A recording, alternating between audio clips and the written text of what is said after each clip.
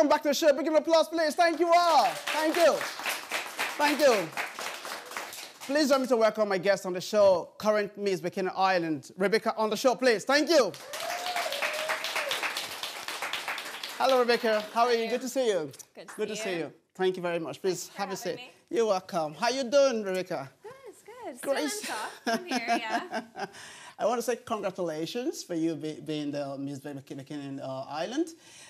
Can you tell us about it? What prompted you to go into this all, beauty competition and all of the rest? Yeah, well, actually, it was quite a modern way how it happened. They liked my picture on Instagram, so I had a look, found out what it was about. I got in contact, and they asked me to send out an application. And before I knew it, they told me I was a finalist. Wow. So yeah, I was straight into it. Wow. And was modeling something you wanted to really do from day one, or is Yes, it was always something that I dreamed of doing. I'm only 5'6", so I'm not particularly tall, so I always thought that would hold me back. You know, I just didn't have the confidence before, but Miss Bikini Ireland really gave me that confidence, so hopefully I'll be able to propel myself further now. Good. And what is involved for you to get yourself, in this whole process in terms of becoming part of the competition? How difficult it was? What are the things you have to do to get into it? Well, we had a whole process. We actually filmed for a TV series. So every Sunday we were going on, we were filming there. We were doing photo shoots. We were doing kinds of press shoots on Grafton Street, the likes of that. And then we had our launch party. Then when the final itself came, we would walk on stage in front of a crowd, which was probably the most nerve-wracking bit. Sure. And then throughout we had interviews with all of the judges, which were filmed. Wow. And how do you find yourself competing with other, contestants like yourself? What is involved in that? For me, everyone was so nice. I feel like sometimes when you do this kind of beauty pageant, everyone there is there for the same thing. So you don't need to be self-conscious, whereas before, I would hate if someone saw me standing doing a photo shoot, but we're all there for the same thing. So I feel like everyone really worked well together. They supported each other, and they were just such a lovely group of girls. Wow, wow.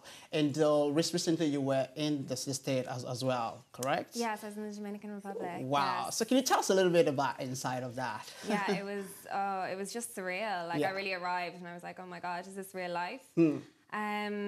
Because we were suddenly it was my first time out of Europe. I had two amazing roommates, Chantal and Claire. I got so lucky with them, I have to say. They made that experience. Wow. We filmed a lot with Bikini Destinations, an amazing team from LA. They brought us on a fun day. We went zip lining, everything like that. And we just had the most amazing 10 days. It was just surreal. Really. And among among about 90 people, that's 90 contestants per se. Yeah, you came 70, 20. I think, yeah. So 70, isn't it? 70, that was huge. So yeah, I placed in the top 20. So that was absolutely amazing. When I heard it on stage, I just felt like I won. Like you know when Ireland plays someone in football and we draw, but we still kind of feel like we win. Yeah, true. That's how I felt. And then when I came home, I found out that I actually placed 9th overall, which still I can't believe. I don't know how that happened because the girls over there were something else. But I managed to do it somehow. Fair play to you. Fair play to you. Now you're back home now. What are the other activities you're trying to work up? Because this is your first ever competition you've ever won in terms of this kind of beauty kind of stuff. So what are the areas, what are the things you need to put together to kind of, put you on that step for you to go to the next level? Well, I'm going to be very selective about doing photo shoots. Like, I'd rather have one quality piece of work every 4 or 5 months than, every week something else. I'd just rather do it that way. I'll be doing some of the same things that Judy, our winner from last year, did. She's here with us as well, so we're going to bring her in, Yeah, New York Couture Fashion Week, Cannes Film Festival. And then when I was in Swimsuit USA, one of the sponsors, EarthCam, he very kindly and surprisingly chose me as his top 10. So we're going to be flown out to Vegas for an industry party with Hollywood producers and the likes of that. That's really good. Good step for you. You're working out at the moment as well, and you're back to college, or you're just doing the college work? No, I finished. I've graduated. Yeah. And what did you study? I have a degree in early childhood teaching and learning and a level 6 in event management. So now I'm just going to see where the modelling takes me, and I always have that to go back to. Very good, very good. Okay, we actually have former Miss Bikini Ireland here with us on the show. Please join me to welcome Judith on the show, please. Thank you. Hello, Judith. Good to see you. Please have a seat. Thank you very much for coming on the show. It's great to have you. Judy, congratulations. Last year you were the Miss Bikini Ireland, and this year you're on the show as well. And here is the current Miss Bikini Ireland. Please, big round of applause for them, please. Thank you very much. Woo! So, Judy, can you tell us about your experience when you first became the Miss Bikini Ireland? What was it like for yourself? So I won, and then I went over to Mexico to represent Ireland in the international finals. Yeah. From that, then I went to New York Fashion Week in February. I went to Cannes Film Festival, Monaco Grand Prix. I was in Wimbledon. I was behind the Royal Family and Centre Court in Wimbledon.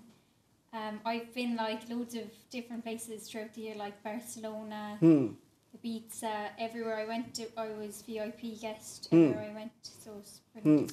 And what's it like for you when you were to give the crown to Rebecca, who is the current Miss Bikini Ireland? What's it like for you? It was a great experience getting to be a judge and see all the girls, and kind of brought me back to when I was in the contest. And we really loved Rebecca, like from day one in her interview, like she just had it all, so we knew from day one she was the winner.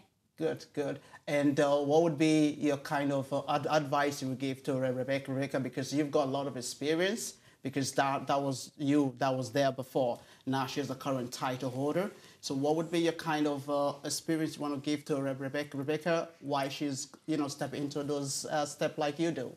Just to take every opportunity. It's only for the year that you have the title, so just to make the most of it, just take every opportunity you can and grab with both hands and make the most of it. That's it, that's it. Please, a big round of applause for them, please. Thank you.